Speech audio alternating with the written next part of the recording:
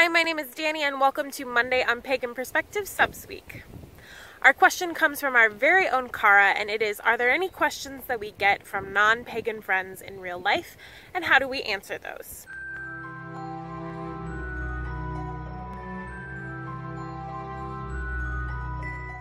For me, most of the questions revolve around the idea of, is Druidry actually a thing? Is it a spiritual practice? Can you be a real Druid? Many of my friends play D&D with me or do other fantastical hobbies, reading fantasy or playing board games, and for them Druidry is very much in that fantasy realm. It isn't a spiritual practice, let alone a religion. So the questions are more about deciphering, am I a real Druid?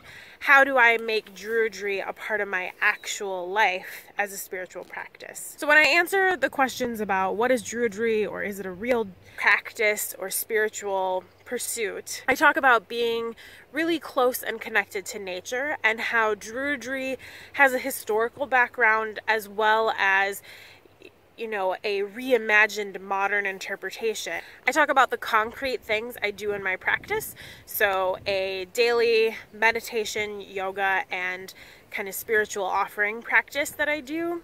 If they're at my house, I can show them my altar. If I'm out and about, I'm probably reading a book, and one of those books is undoubtedly about paganism, so I can point that out as, look, there are lots of people who do this, and there's a real community out there. The biggest expression that I got to share with my non-pagan friends about my spiritual practice was our wedding last year.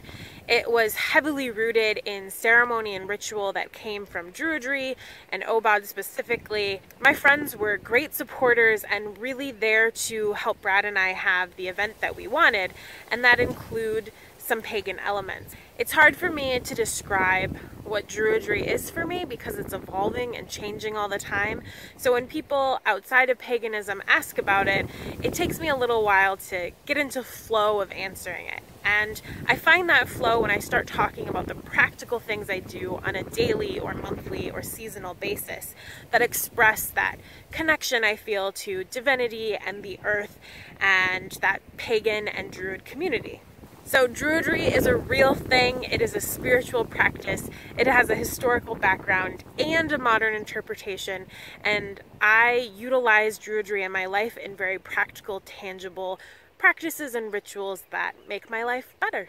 In the comments below, let me know what some of your non-pagan friends have asked you about.